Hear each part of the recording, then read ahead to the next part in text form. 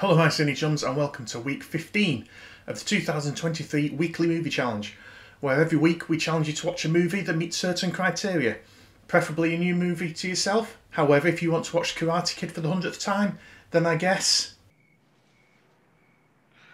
You're the best friend I ever had.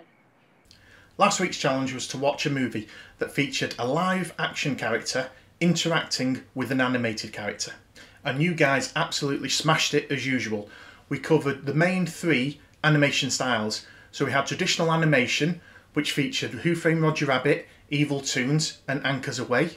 You covered stop motion animation with Marcel the Shell with Shoes On, The Seventh Voyage of Sinbad and Caveman. And you also covered CGI animation with Detective Pikachu, Ted and Avatar Way of the Water, to name but a few. We had 5 movies in top spot on 2 watches apiece this week. They were The Congress, Who Framed Roger Rabbit, Paddington, Dungeons and Dragons and Thor Love and Thunder, aka Thor 4, which unfortunately didn't reach 4 views, because then I could say we had 4 for Thor 4.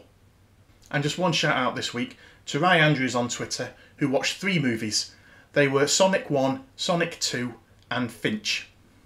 Check out the video description below for the full list of movies that you fantastic people watched for this challenge. And so on to this week's challenge. This week, your challenge is to watch an underdog movie. A movie which sees the protagonist or protagonists at a disadvantage and unlikely to succeed against their foe or general opposition. Now, most of the time when we think of underdog movie, we think of sports movies like Rocky, The Karate Kid or Rudy. So because of the abundance of underdog sports movie lists out there, I'm going to focus a little bit on non-sport related underdog movies.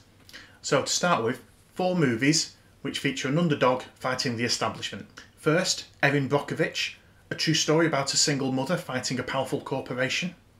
We have the true story Selma, about Martin Luther King's fight for voting rights.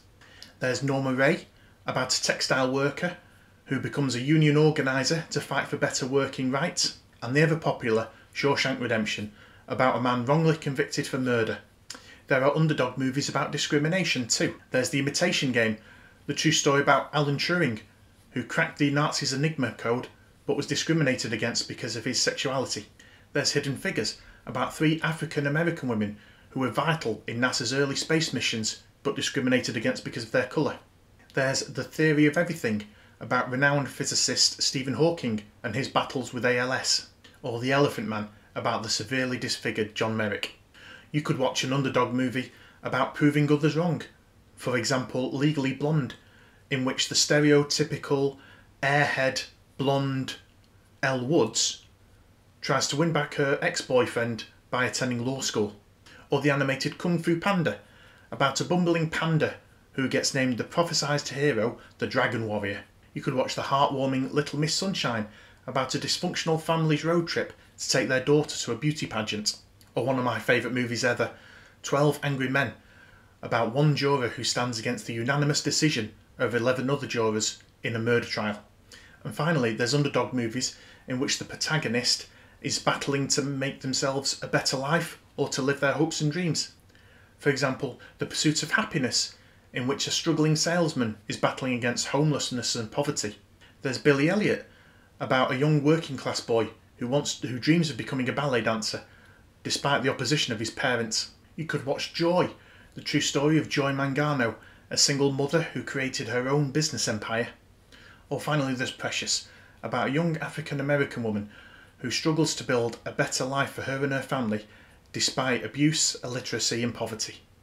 So what are you thinking? Let us know in the comments whether you are planning on watching a sports movie or a non-sports related underdog movie. Also, don't forget to use the comments to make any recommendations of your favourite movies that would meet this challenge. If you've ever been an underdog, give this video a thumbs up and don't forget to share our challenges with friends and family and strangers online. And on that note, thanks for watching, good luck with the challenge and we'll see you next week.